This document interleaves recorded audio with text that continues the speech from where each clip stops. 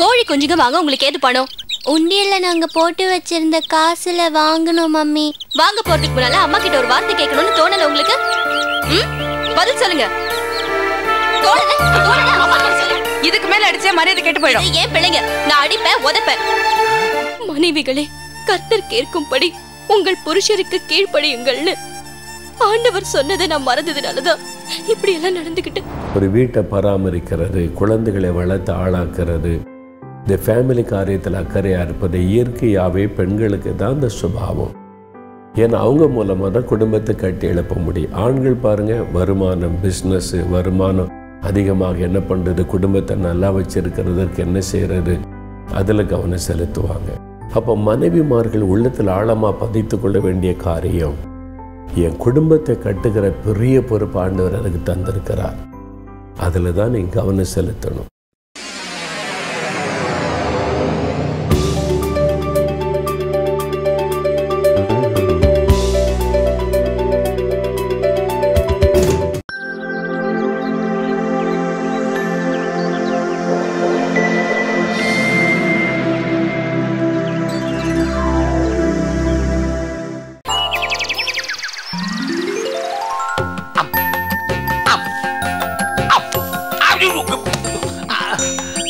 வயசான காலத்துல இப்படி எக்ஸசைஸ் பண்ணி கஷ்டப்படுறீங்க?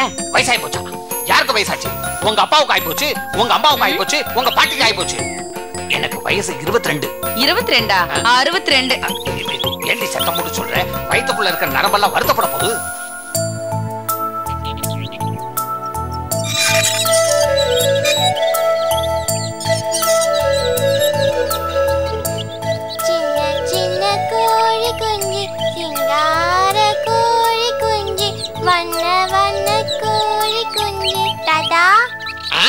வாங்கடா, என் வாழை குடுத்துக்கலாம்.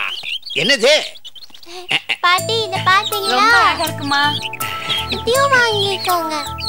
ரொம்ப அழகா இருக்குமா. எங்க வாங்குனீங்க? கடற்கரையில புல்லு மெஞ்சிக்கிட்டு இருக்கும்போது குடிச்சிருப்பாங்க. ஐயோ தாத்தா, நாங்க வர வழியில ஒருத்தர் 2 10 ரூபாய்க்கு வித்துட்டு இருந்தாரு, அங்க வாங்கினோம். ஐயோ தொடாதீங்க, கோழிக்கு வலிக்கும். அவ்வளவு பாசம் வந்துருச்சா? பிரமாதமா இருக்கு. செல்லம்மா, புறா குஞ்சுக்குன்னா எனக்கு ரொம்ப பிடிக்கும். ஐயோ, இது புறா குஞ்சு இல்லைங்க, கோழி குஞ்சு. அப்படியா? ஆமா. சீக்கிரமா பைத்தியம் பிடிச்சு அலைய போறீங்க. பிரியா, அபிஷேக், ஏது இந்த கோழி குஞ்சுங்க? அம்மா, 2 10 ரூபாவா வாங்கிட்டு வந்திருக்காங்க. ரொம்ப அழகா இருக்குல்ல? ஆமாம்மா. கோழி குஞ்சுங்க வாங்க, உங்களுக்கு ஏது பணம்? உண்டியல்ல நாங்க போட்டு வச்சிருந்த காசுல வாங்கணும் மம்மி. வாங்க போறதுக்கு முன்னால அம்மா கிட்ட ஒரு வார்த்தை கேட்கணும்னு தோணல உங்களுக்கு? பதில் சொல்லுங்க.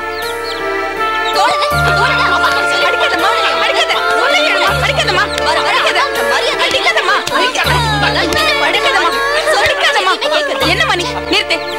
இதுக்கு மேல அடிச்சா மரியாதை கேட்டு போயிடும். ஏன் பிள்ளைங்க, நான் அடிப்பேன் உதைப்பேன்.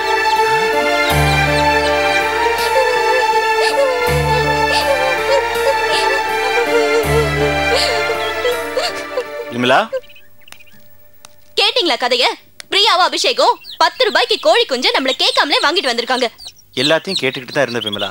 அவங்க சேர்த்து வச்சிருந்த காசுல ஆசைப்பட்டு வாங்கிட்டு வந்திருக்காங்க. இதுல ஒண்ணும் தப்பு இல்லையே. புரியாம பேசாதீங்க. வாங்கிட்டு வந்தத பத்தி சொல்லல. அது வீட்டுக்குள்ள வரும், அசிங்கம் பண்ணும். யார் அதெல்லாம் க்ளீன் பண்றது? நான் க்ளீன் பண்றேம்மா. ஆமாமா, நான் க்ளீனா க்ளீன் பண்ணிடுறேன். யாரு? நீங்க க்ளீன் பண்ணுவீங்க. உங்களை பத்தி எனக்கு நல்லாவே தெரியும். போய் வேலையை பாருங்க. என்ன விமலா, பெரியவங்களை இப்படி மரியாதை இல்லாம பேசுற? நான் என்னங்க மரியாதை இல்லாம பேசுறேன்? உண்மையதான் பேசுறேன். கொண்டாங்க அந்த கோழி கொஞ்சம். எதுக்கு? சீக்கிரம் குடுத்துரு. கொடுங்க.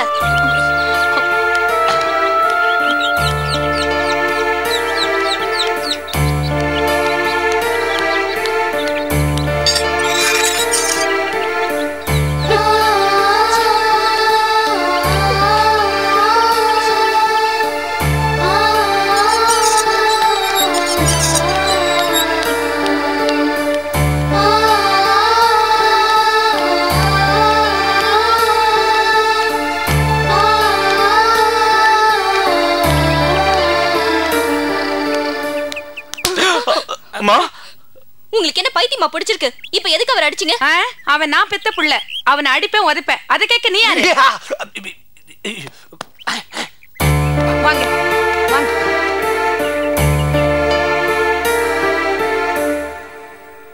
விமலா, என்னங்க? கொஞ்சம் இப்படி உட்கார. சீக்கிரம் சொல்லுங்க. பிள்ளைங்க எவ்வளவு ஆசைப்பட்டு கோழி குஞ்சுங்களை வாங்கினாங்க, அத போய் தூர தூக்கி எரிஞ்சிட்டியே. இது பாருங்க, கோழினாலே எனக்கு பிடிக்காது. வீடெல்லாம் அசிங்கம் பண்ணும், நினைச்சாலே அருவருப்பா இருக்கு. விமலா, பிள்ளைங்க சந்தோஷப்படுற நியாயமான காரியத்துல நமக்கு கொஞ்சம் இழப்பு வந்தாலும் அதையும் நாம தாங்கிக்க கூடாது. பிள்ளைங்களுக்கு ரொம்ப செல்லம் கொடுக்கறீங்க, அப்புறம் தலைக்கு மேல ஏறி உட்காந்துக்கும். நாம தருதலையான பிள்ளைங்களை பெத்துக்கல. தப்பு பண்ணா கண்டிக்கிறதுல தப்பு இல்லைங்க. இது தப்பா தெரியல. உங்களுக்கு இன்னும் புரியல. ஆமா, வெளியே எங்கேயும் போறியா? ஆமாங்க, என் கூட ஸ்கூல்ல வேலை பார்க்குற டீச்சர்ஸ் எல்லாரும் குற்றாலத்துக்கு பிக்னிக் போறோம். சாயங்காலம் வந்துருவோம். அடுத்த வாரம் போக கூடாதா? ஏன்? காலேஜ் வரைக்கும் என் கூட ஒன்னாவே படிச்ச என் பெஸ்ட் ஃப்ரெண்ட் ராஜனை விருந்து கூப்பிட்டுருக்கேன். அவன் டெல்லியில வேலை பார்க்கறான். அவனை நல்லபடியா உபசரிச்சு விருந்து கொடுக்கணும். நீங்க சொல்றது புரியுதுங்க, ஆனா போன வாரமே முடிவு பண்ணிட்டோம். நான் வரேங்க.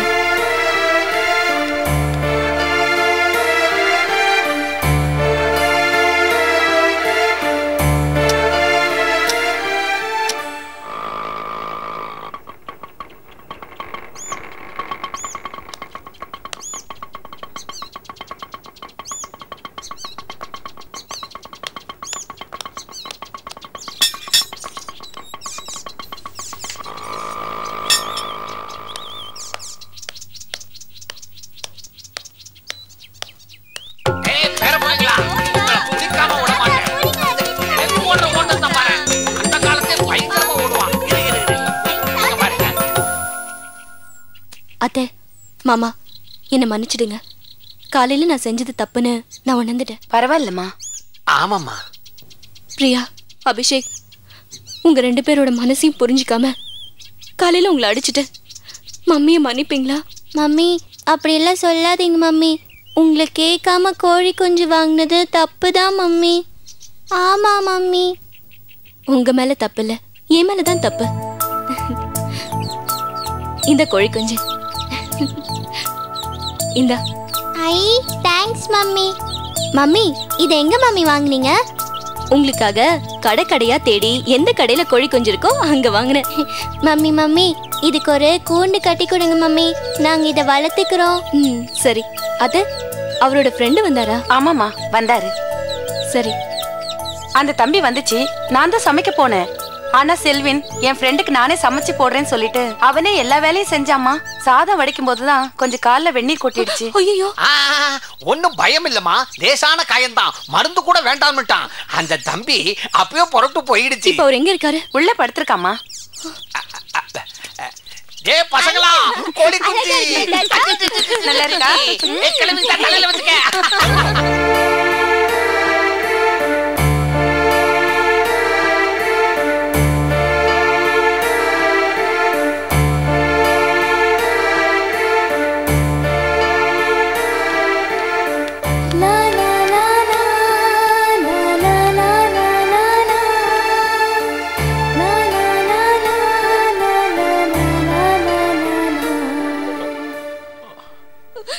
விமலா, இது ஒன்னும் பெரிய காயம் இல்ல, இதுக்காக ஏன் நீ அழற? காயத்துக்காக மட்டும் அழலைங்க, உங்களுக்கு கீழ்ப்படியாம போயிட்டேன்னு. சரி, அதெல்லாம் விடு. பிக்னிக்லாம் எப்படி இருந்துச்சு? என்ன திருந்த வச்சிடுச்சுங்க. என்ன சொல்ற? ஆமாங்க, பிக்னிக் முடிஞ்சு டீச்சர்ஸ் எல்லாம் பஸ்ல வந்துட்டு இருந்தோம். ஒரு ஸ்டாப்ல கொஞ்ச நேரம் பஸ் நின்னுச்சு. அப்போ ஒரு பிச்சைக்கார எங்களெல்லாம் பார்த்து, அம்மா, கர்த்தர் சொன்னபடி உங்க புருஷருக்கு நீங்க கீழ்ப்படுகிறவங்களா இருந்தா தர்மம் பண்ணுங்கன்னு கேட்டா. அப்படி கேட்டு தர்மம் வாங்குறது அவனோட தொழில் ரகசியமா இருக்கலாம், ஆனா அந்த வார்த்தை என் மனசுல ரொம்ப ஆழமா பதிஞ்சிடுச்சு. மாமா அத்தை கிட்ட மரியாதை இல்லாம பேசினது, பிள்ளைங்களோட மனச புரிஞ்சிக்காம நடந்தது, உங்க வார்த்தையை கேட்காம போனது எல்லாமே எனக்கு ஞாபகத்துல வந்துச்சு. மனைவிகளே, கர்த்தர் கேட்கும்படி உங்கள் புருஷருக்கு கீழ்ப்படியுங்கள்னு ஆண்டவர் சொன்னதை நான் மறந்ததுனாலதான் இப்படி எல்லாம் நடந்துகிட்டு. இனிமே ஆண்டவர் வார்த்தையை மறக்கவும் மாட்டேன், உங்க மனசை புண்படுத்தவும் மாட்டேன்.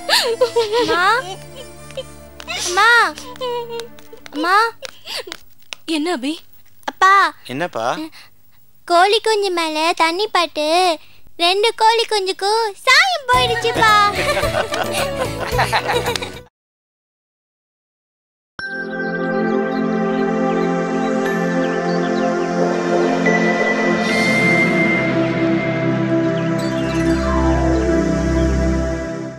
பிரியமானவர்களே, இயேசு கிறிஸ்துவின் நாமத்தில் உங்களுக்கு என் அன்பின் வாழ்த்துக்கள். இந்த குடும்ப ஆசீர்வாத நேரத்தில் உங்களோடு பேசி உங்களுக்காக ஜெபிக்கிறது எனக்கு ரொம்ப சந்தோஷம். குடும்பத்தில் இருக்கிற எல்லாருமே நீங்கள் கவனமாக இதை கேட்டு ஃபேமிலியாக ஜெபிக்கணும், குடும்பமாக ஜெபிக்கணும். உங்களுடைய குடும்பத்தில் ஒரு சமாதானம் ஆசீர்வாதம் இருந்தால் தான் உங்களுடைய வாழ்க்கையில் மற்ற காரியத்திலையும் நீங்கள் வெற்றிகளை காண முடியும். குடும்பத்துக்குள்ள பாதிப்பு இருந்தாலே நீங்கள் பல ஆசீர்வாதம் தடைப்பட்டு போகும். ஒரு குடும்பம்னு வரும் பாருங்களேன், கணவனுக்கு ஒரு பொறுப்பு இருக்கு, மனைவிக்கு ஒரு பொறுப்பு இருக்கு, பெற்றோருக்குன்னு ஒரு பொறுப்பு இருக்கு, பிள்ளைகளுக்குன்னு ஒரு பொறுப்பு இருக்கு. எல்லாமே வேதத்தில் எழுதப்பட்டு இருக்கிறது. எல்லாரும் சேர்ந்தாதான் ஒரு குடும்பம் இல்லை. இதுல ஒவ்வொருத்தரிடத்துல ஆண்டவர் எதிர்பார்க்கிற காரியம் இருக்கிறது. ஒவ்வொருத்தரும் அவங்க எப்படி நடந்து கொள்ளணும் என்பதற்கு பைபிளில் நிறைய காரியம் சொல்லப்பட்டிருக்கு. எல்லாத்தையும் நம்ம கவனிக்காட்டாலும் குறிப்பாக சில முக்கியமானதில் கவனம் செலுத்தணும். இப்போ கொலேசியர் 3ஆம் அதிகாரம் 18ஆம் வசனத்தில் ஆண்டவருடைய வார்த்தை சொல்லுகிறது, மனைவிகளே கர்த்தருக்கு ஏற்கும்படி உங்கள் புருஷருக்கு கீழ்ப்படிந்திருங்கள். மனைவிகளுக்கு ஒரு ஆலோசனை ஆண்டவர் சொல்றார். கணவன் மனைவி 2 பேருமே ஒரு குடும்பத்தை கட்டுறதுல ரொம்ப பொறுப்பா இருந்தாகணும். 2 பேர்கிட்ட தான் ஆண்டவர் பொறுப்பு கொடுத்திருக்கிறார். ஆனா முக்கியமா நீதிமொழிகள் 14ஆம் அதிகாரம் 1ஆம் வசனத்துல சொல்லி இருக்கிறது, புத்தி உள்ள ஸ்திரீ தன் வீட்டை கட்டுகிறாள், புத்தி இல்லாதவளோ தன் கைகளினால் இடித்து போடுகிறாள். அப்போ ஆண்டவருடைய வார்த்தையை சொல்லுது, பெண்கள் தான் குடும்பத்தை கட்ட முடியும். ஒரு ஃபேமிலியை கட்டி எழுப்பி கொண்டு வருவதில் முக்கிய பங்கு வகிக்கிறவங்க மனைவி, பெண்கள். வேதம் சொல்லுது. இயற்கையாகவே பாருங்களேன், பெண்களுக்கு அந்த சுபாவம் இருக்கும். ஒரு வீட்டை பராமரிக்கிறது, குழந்தைகளை வளர்த்து ஆளாக்குறது, இந்த ஃபேமிலி காரியத்தில் அக்கறையாக இருப்பது இயற்கையாகவே பெண்களுக்கு தான் அந்த சுபாவம். ஏன்னா அவங்க மூலமாக தான் குடும்பத்தை கட்டி எழுப்ப முடியும். ஆண்கள் பாருங்க, வருமானம், பிஸ்னஸ், வருமானம் அதிகமாக என்ன பண்ணுறது, குடும்பத்தை நல்லா வச்சிருக்கிறதுக்கு என்ன செய்கிறது, அதில் கவனம் செலுத்துவாங்க. அப்போ மனைவியாக இருக்கிற உங்ககிட்ட தெய்வன் ஒரு பெரிய பொறுப்பை கொடுத்துருக்கிறாரு. உன் குடும்பத்தை நீ கட்டி எழுப்பணும். 1000 பேர் வச்சு ஒரு ஃபேக்ட்ரியை நடத்திடலாம், 4 பேர் உள்ள குடும்பத்தை நடத்துறது ரொம்ப கஷ்டம். ஏன் குடும்பத்தை நடத்தும் போது இவ்வளோ கஷ்டம் வருதுன்னா, சாத்தானுக்கு அது பிடிக்காது. குடும்ப வாழ்க்கையை ஏற்படுத்தினவர் கர்த்தர். இந்த குடும்பத்தை தாக்கி பாதிப்புக்குள்ளாக்கிட்டா ஆண்டோடைய உள்ளம் துக்கப்படும். ஆனால் அந்த பிசாசு குடும்பத்தை தாக்குகிறான். நிறைய பேர் அதை உணர்ந்து கொள்ளாம கணவன் மேல குற்றம் சொல்றது, மனைவி மேல குற்றம் சொல்றது, பெற்றோர் மேல குற்றம் சொல்றது, பிள்ளைகள் மேல குற்றம் சொல்றது. சாத்தானுக்கு அதுதான் வேணும். மற்றவங்க மேல குறை சொல்லிக்கிட்டு குற்றம் சொல்லிக்கிட்டு இவங்க அப்படியே இருக்கணும். அதான் சாத்தானுக்கு அதான் வேணும். நம்ம அப்படி இருக்கக்கூடாது. சரி, எல்லாத்தையும் எல்லா நாளும் பார்த்துட முடியும். இன்னைக்கு மனைவிகளுக்கு தாண்ட சொல்ற, மனைவிகளே கர்த்தருக்கு ஏற்கும்படி உங்களுடைய புருஷருக்கு கீழ்ப்படிங்க. எபேசியர் 5ஆம் அதிகாரம் 22ஆம் வசனத்துல இன்னும் கொஞ்சம் ஆழமா சொல்லப்படுகிறது, மனைவிகளே கர்த்தருக்கு கீழ்ப்படுகிறதை போல உங்கள் சொந்த புருஷருக்கு கீழ்ப்படிங்க அப்படின்னு ஆண்டவர் சொல்றார். சிலர் நினைக்கிறாங்க, நான் கர்த்தருக்கே கீழ்ப்படுகிறது இல்லை, புருஷனுக்கு எப்படி கீழ்ப்படிவேன்? அப்படி இருக்கக்கூடாது. அது நல்லதா இல்லை. வசனம் ஆண்டவர் பேசுகிறார். இந்த வசனத்துக்கு நம்ம கீழ்ப்படியணும். அதனால உங்களுடைய கணவருக்கு நீங்க கீழ்ப்படிந்திருக்கணும். மனைவிகள் எப்பொழுது மனதில் கொள்ள வேண்டிய காரியம், கர்த்தர் எனக்கு கொடுத்த கணவருக்கு நான் கீழ்ப்படிந்திருக்கணும். ஏனென்றால் மனைவிக்கு தலையாக புருஷன். அந்த குடும்பத்துக்கு ஒரு தலை தான் இருக்க முடியும். அது புருஷனை தான் ஆண்டவர் கொடுத்திருக்கிறார். அவங்க தான் எல்லாம் தீர்மானம் எடுக்கணும், குடும்பத்தை வழி நடத்தணும், குடும்பத்தை போஷித்து காப்பாற்றணும், பெரிய பொறுப்பு. அந்த குடும்பம்ன்ற ஒரு இது கட்டி எழுப்புகிற பெரிய பொறுப்பு மனைவி கிட்ட தான். அப்போ மனைவி புருஷனுக்கு கீழ்ப்படியாம இருந்தா தினம் சண்டை தான், தினம் பிரச்சனை தான், சமாதானமற்ற தான், குடும்பம் பாழாய் போயிடும். உங்கள்கிட்ட எவ்வளோ பெரிய பொறுப்பாண்டு தந்திருக்கிறார் தெரியுமா? உங்களால இந்த குடும்பத்தை கட்டி எழுப்ப முடியும்னு சொல்லி உங்ககிட்ட தான் உங்களுடைய குடும்பத்தை ஆண்டவர் ஒப்படைச்சிருக்கிறார். மகளே, நீ தான் முக்கியம். குடும்பத்துல கணவன் தலையா இருக்கலாம், அவனுக்கு இன்னும் பொறுப்பு இருக்கலாம், ஆனா பெரிய பொறுப்பு உன்னுடையது. ஆண்டவர் சொல்றார், நீ தான் அதை கட்டி எழுப்ப முடியும், அல்லது நீயே உடைச்சு போட்டுருவ. அதே ஆண்டவர் சொல்றார். அப்ப மனைவிமார்கள் உள்ளத்தில் ஆழமா பதித்து கொள்ள வேண்டிய காரியம், என் குடும்பத்தை கட்டுகிற பெரிய பொறுப்பு ஆண்டவர் எனக்கு தந்திருக்கிறார், அதுல தான் நீ கவனம் செலுத்தணும். அதுக்காக புருஷருக்கு கீழ்ப்படிந்த நடக்க அர்ப்பணித்துக் கொள்ளணும். எனக்கு ஒரு அண்ணன் தெரியும். அவன் தன் மனைவியை ரொம்ப நேசிப்பாங்க, வீட்டு வேலையெல்லாம் செய்து கொடுப்பாங்க. அந்த காலத்துல அது ரொம்ப ஆச்சரியம். ஒரு 30-40 வருஷத்துக்கு முன்னால பாருங்களேன், நான் போன வீட்டுக்கு போனா அவங்களும் வேலை செய்கிறாங்க, இவரும் வேலை செய்கிறாங்க, பாத்திரம் விளக்குறது, செய்கிறது, ஹெல்ப் எல்லாம் செய்து கொடுப்பாங்க. தன் மனைவி மேலே அவ்வளோ அன்பா இருந்தாங்க. ஒரு நாள் என்னை தேடி வந்தாங்க. ஒரு சாயங்கால நேரத்தில், மாலை நேரத்தில் வந்தாங்க. ரொம்ப துக்கமாக உட்கார்ந்துருந்தாங்க. எப்பவும் கலகலப்பாக பேசுவாங்க, சந்தோஷமாக பேசுவாங்க. ஏன் எனக்கு ஒரு மாதிரி இருக்காங்க, ஏதோ நடந்திருக்குன்னு சொல்லி, என்ன பிரச்சனை, என்ன நடந்தது அண்ணே அப்படின்னு சொல்லி கேட்டேன். அவங்க சொன்னாங்க, மனைவியை அடிச்சிட்டேன். அடிச்சிட்டீங்களா? என்னால் நம்பவே முடியல. ஏன்னா தன் மனைவி அவ்வளவு நேசிக்கிறவங்க, மனைவிக்கு எல்லா விதத்திலும் பெருக்கும், வீடு பெருக்கி ஹெல்ப் எல்லா விதத்திலும் மனைவிக்கு உதவி செய்வாங்க, வெட்கப்படவே மாட்டாங்க. என்னுடைய மனைவி, என் குடும்பம், நான் செய்கிறேன் அப்படின்னு சொல்லி. அப்படிப்பட்ட ஒரு நபர் எப்படி மனைவி அடிச்சிட்டேன்னு சொல்றீங்க? என்னால் நம்ப முடியலண்ணே அப்படின்னு. இல்லை, உண்மையில் அதான் எனக்கு ரொம்ப துக்கமாயிட்டு வீட்டை விட்டு வந்துட்டேன் கொஞ்ச நேரம். அப்படி அவங்க மனைவி அடிச்சது அவங்களுக்குள்ள ஒரு வேதனை ஆயிட்டு, துக்கம். அப்படி நம்ம நேரம் உட்கார்ந்துருந்தாங்க. அப்புறம் இன்னைக்கு அப்படிலாம் செய்ய மாட்டீங்களே, ஏன் அடிச்சிங்க, அப்படி என்ன தப்பு பண்ணாங்க? நான் ஒரு காரியம் சொல்றேன், அதை கீழ்ப்படியாம எதிர்த்து எதிர்த்து எதிர்த்து பேசினதுனால எனக்கு கோவம் வந்துட்டு. சிம்பிள் காரியம் தான். கணவர் சொல்லிட்டாரு, ஓகேங்க நான் செய்தறேன், ஒரே ஒரு வார்த்தை கீழ்ப்படிதல், முடிஞ்சிட்டு. அதெல்லாம் முடியாது. கீழ்ப்படியாதபடி எதிர்த்து பேசுறதுனால இவ்வளவு அன்பாய் மனைவியை நேசிக்கிற புருஷனுக்குள்ள கோபம் வந்து விட்டாரு. அதனால எவ்வளவு பெரிய பாதிப்பு வீட்டுக்குள்ள பார்த்தீங்களா?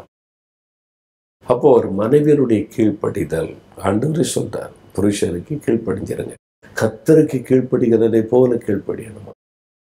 தப்பாவே இருக்கட்டும், கணவர் சொன்னது தப்பாவே இருக்கட்டும், வாக்குவாதம் பண்ணாங்க, சண்டை போடாதாங்க, முதல்ல கீழ்ப்படிஞ்சிருங்க. அப்புறம் அமைதியான நேரத்தில் அதை சொல்லுங்க, அது தப்புங்க, இதை செஞ்சிடக்கூடாதுங்க, இது ஆண்டோடைய பார்வையில தப்புங்கன்னு எடுத்து சொல்லுங்க. நான் கீழ்ப்படிய மாட்டேன் இந்த காரியத்துல அப்படின்னு மட்டும் சொல்லாதாங்க. அப்ப ஆண்டவர் விரும்புகிறது என்னன்னா, மனைவிகள் புருஷனுக்கு கீழ்ப்படிஞ்சிருக்கணும். Submit your self. உன் கணவருக்கு முன்னால உன்னை நீ கீழ்ப்படிஞ்சு இருந்துக்க என்ன ஆண்டவர் சொல்றார்.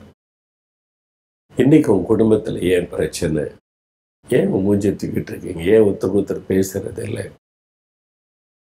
மனைவிகளே, ஒருவேளை உங்களால இருக்கலாம், புருஷரே ஒருவேளை உங்களால இருக்கலாம், யாரா இருந்தாலும் ஒத்துக்கொண்டு நம்மை தாழ்த்தி சரிப்படுத்திக் கொள்ளும். இது உங்க குடும்பம், இது ஆண்டவருடைய குடும்பம். ஆண்டவர் தான் உங்களை இணைச்சிருக்கிறார்.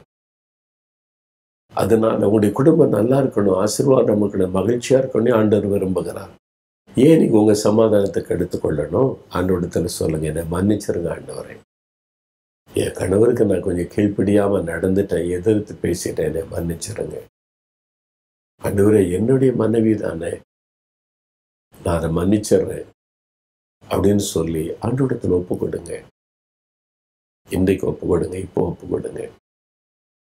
இந்த மாதிரி பாதிப்பு உங்க வீட்டில் இருந்தா இன்றைக்கு, ஆண்டவரே என்ன நான் ஒப்பு கொடுக்கிறேன், கணவருக்கு நான் கீழ்ப்படிஞ்சு இருப்பேன், உங்களுடைய வசனத்தின்படி வாழ்வேன்னு ஒப்பு கொடுத்துருங்க. போறோம், ஜெபிக்கலாமா? இன்றைக்கே உங்க வீட்டுக்குள்ள மாற்றம் வந்துடும். இன்றைக்கு ஒரு சமாதானம் வந்துடும்.